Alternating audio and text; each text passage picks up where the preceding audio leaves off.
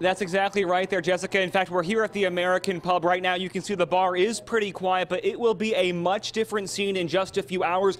Hundreds of people expected to watch the debate here at the American Pub, and there'll just be a few of the 100 million expected total viewers. And to give you some perspective, that 100 million number is about twice the population of South Korea.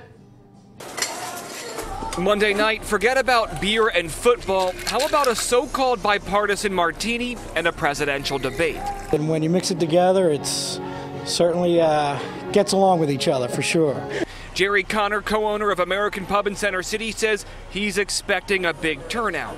Around 200, 250 people. The political watchdog group Committee of 70 is hosting a viewing party for the first one-on-one match between Clinton and Trump.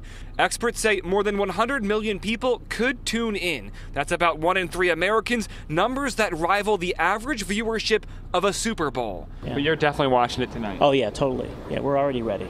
Randy Larson already knows who he's voting for, but is watching the debate for the entertainment value. Probably more like a cage match right now. We'll see who wins. Voter Peggy Martin, though, will you be watching? I plan on it. Is tuning in to help decide who she'll vote for in November.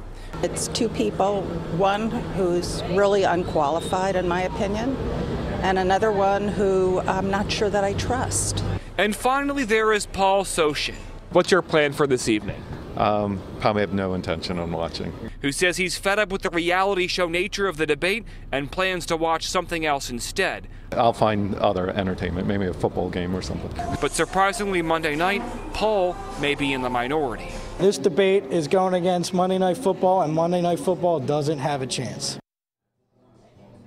Now, once again, back here live, I can tell you around 8 o'clock tonight, the political watchdog group Committee of 70 is going to host the watch party right here. Now, coming up tonight at 6 on CBS 3, we actually spoke with a body language expert. You'll hear what she has to say both candidates have to do if they want to be considered the winner. We're live here in Center City. I'm Greg Argos, CBS 3 Eyewitness News.